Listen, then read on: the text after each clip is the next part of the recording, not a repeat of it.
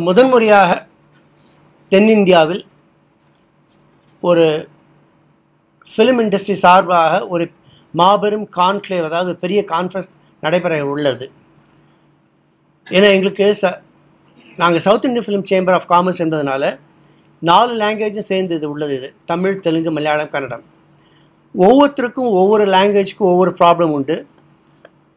அதுக்கு எல்லாருக்கும் சேர்ந்து காமன் ப்ராப்ளம் அப்படின்னு நான் பார்க்க போனால் நாங்கள் 4 லாங்குவேஜுக்கும் ஆன்லைன் பைரசி நம்பர் 1. தென் இந்த மார்க்கெட்டை எப்படி எக்ஸ்பேண்ட் பண்ண முடியும்?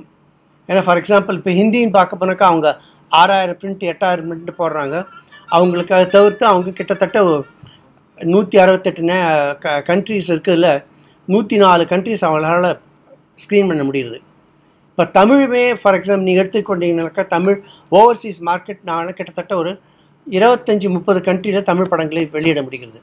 ஆனால் தெலுங்குன்னு பார்க்க போனால் 4-5 வெளிநாட்டு மட்டும்தான் எங்களால் வெளியிடப்பட முடிகிறது. ஆனால் கன்னடம் என்று எடுத்துக்கொண்டால் 1 அல்லது 2 நாட்டில் மட்டும்தான் வெளியிடப்பட முடிகிறது. மலையாளம் கிட்டத்தட்ட 4-5 கண்ட்ரியில் மட்டும் தான் ரிலீஸ் பண்ண முடியுது.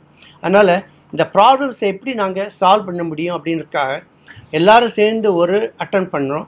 இது அட்டன் பண்ணுறது மட்டும் இல்லாமல் இந்த அட்டன் பண்ணி இதுக்கு என்ன சொல்யூஷன் கொண்டு வந்து அதை ஒரு ஏன்னா இது வரைக்கும் ஃபிலிம் இண்டஸ்ட்ரியிலேருந்து ஒரு white paper southern film industry or Indian film இண்டஸ்ட்ரியிலேருந்து ஒரு இண்டஸ்ட்ரி சார்பாக நடத்தப்பட்ட ஒரு ஆர்கனைசேஷன்லேருந்து ஒரு ஒயிட் பேப்பர் இது வரைக்கும் போனதே இல்லை கவர்மெண்ட் ஆஃப் இந்தியாவுக்கு.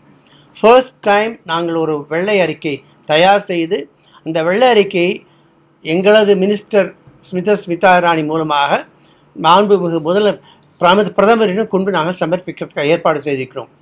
இதுக்கு உங்களுடைய ஆதரவு எங்களுக்கு அதிகமாக தேவை.